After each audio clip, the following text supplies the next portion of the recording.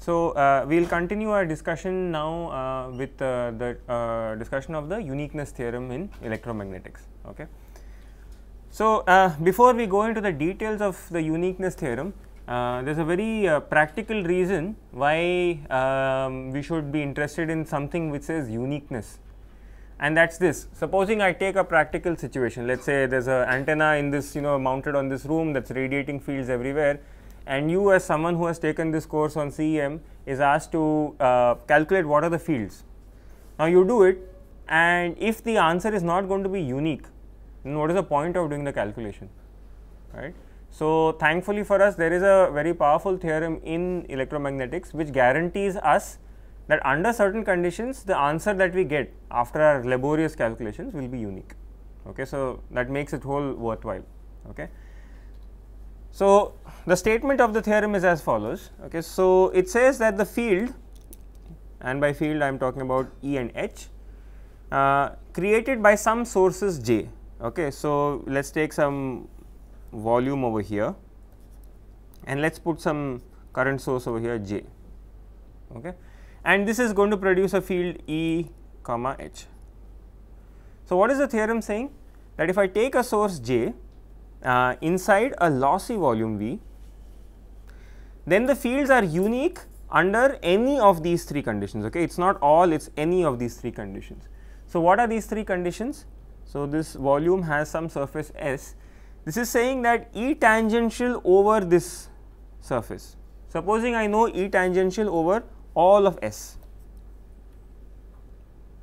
Okay. If that is specified, then whatever you get as the result of your calculation, the fields, they are unique.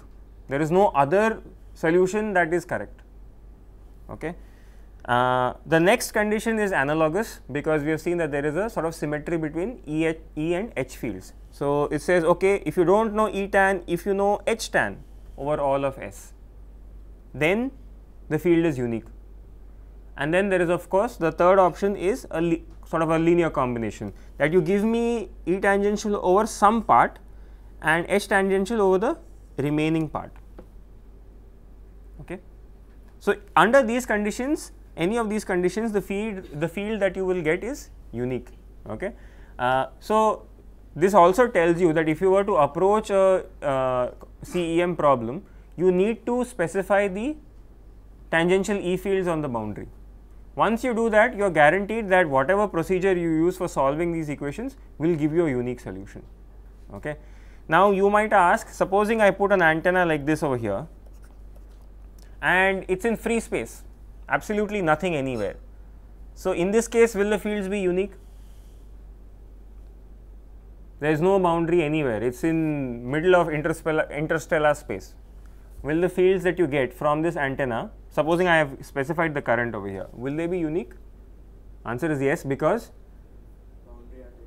the boundary is at infinity, and because this is a physical field, it cannot go on forever. So, trivially the E tan and H tan is 0, right. So, in this case I have specified E tan and H tan implicitly without even thinking about it at infinity to be 0. So, in this case the fields are going to be unique. Okay. So, sort of elaborating a little bit more on this example, this was an example of a closed volume. Okay. You may come across another different kind of volume which is like this. Let us say this is, let us say, volume V naught, and there is a current source over here J, and this is volume V. Okay. And there is no boundary over here, this boundary is infinity, and I am talking about region V. So, now what do I have to specify for the fields to be unique? On which surface? So, this is S infinity and this is S. So, this theorem holds true here also, whatever surfaces are bounding the volume. So, for this volume V, what are the surfaces? S infinity is one surface and S is the other surface. S infinity being infinitely far away, fields are physically, they will go to 0. So, I know the tangential fields at infinity.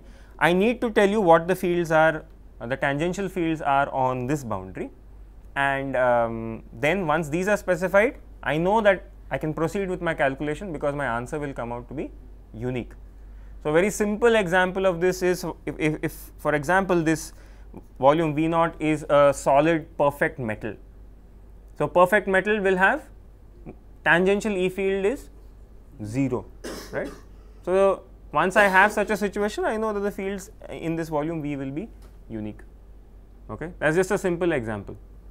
All right. So, is this uniqueness theorem clear? Now, you might ask why this lossy volume V, right? Why should the volume be lossy? What if there was no loss in this medium?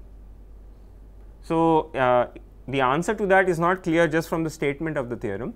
We will have a small exercise in a homework problem where you can work it out. When you take Maxwell's equations and solve them over some volume, you will find that you need to specify some tiny amount of loss for this theorem to hold true. Practically, this loss can be really small, so that you can effectively treat it like a lossless volume.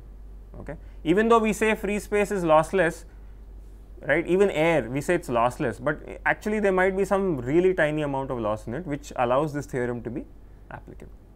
Okay? Question? So, can we say when the field is not unique, can we set example? So, if these conditions are not satisfied, then we cannot make any statement about the uniqueness of the theorem of the fields. That is all there is. Okay, so, you may be able to construct examples where you have not specified E tan or H tan over the entire boundary. In that case, you may get many solutions which satisfy the partial information which you have given. That is possible. Yeah. Why doesn't the theorem talk about Charge charge density? density, so we are in this particular case, we are dealing with a case where we are talking only about currents. Okay, so we are talking about electrodynamics, not electrostatics cases.